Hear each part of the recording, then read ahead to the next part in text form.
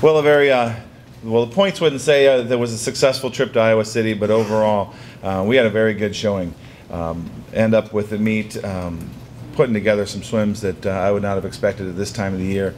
The way the meet started in the first event, for the 200 medley relay, 3 of our first 4 relays got disqualified. So that was one of those things where the team was so anxious, so nervous that we couldn't pull it in, and I take credit for that, or take blame for that, I should say, because I kind of put a lot of stock in that the girls really kind of were ready for this and really had an idea. But the thing I forgot is over half of our team are freshmen and sophomores, and going up against the quality opponents such as Michigan State and Iowa, I think might have been a little bit a daunting task for them, and they were a little intimidated.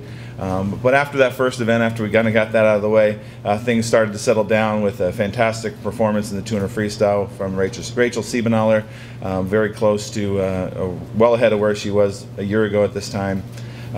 Continue on to the 50 freestyle, where Molly Limbaziter continues to shine in her sprint events, with being only 2/10 or less than 2/10 off her school record in the first time out, as well as when she swam the 100 freestyle, finishing second.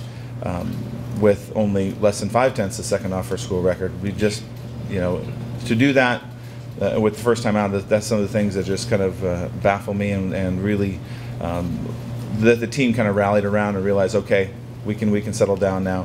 We had great performances from Taylor Ostrowski in the butterfly events, along with her sister. It's kind of neat to see the two kind of battle it out, and Taylor was ahead in the 200 fly, Kelsey was ahead in the 100 fly. Veronica Herman continued to shine in the breaststroke events. Again, all our breaststrokers were ahead of where we were, at this time last year, and so everything is moving forward. I think probably the highlight of overall was our relays. Even though our relay did get disqualified, it's still less than a second off the school record, what we would have at the conference last year already, and so it really kind of shows that we're on the right path and we're doing the right things to get us ready. I just need to do a better job of getting them settled down a little bit before we get started. This week we have a meet on Thursday and Friday. We are at South Dakota on Thursday, South Dakota State on Friday, and it's going to be a difficult trip. Neither place is very easy to swim at.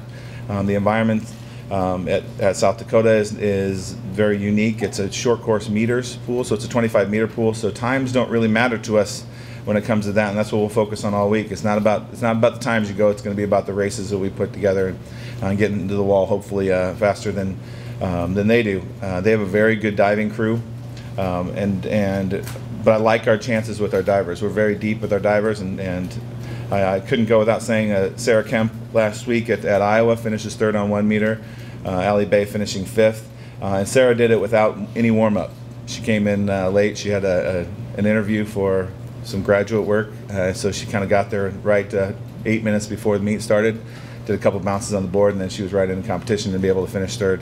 I give her a lot of credit for that, and the divers were exceptional this weekend, and they hopefully continue that because they're going to need it. They have the Summit League Diver of the Year for the last 2 years on South Dakota, and she will put up a pretty big fight. But I know our girls can go in there and do very well.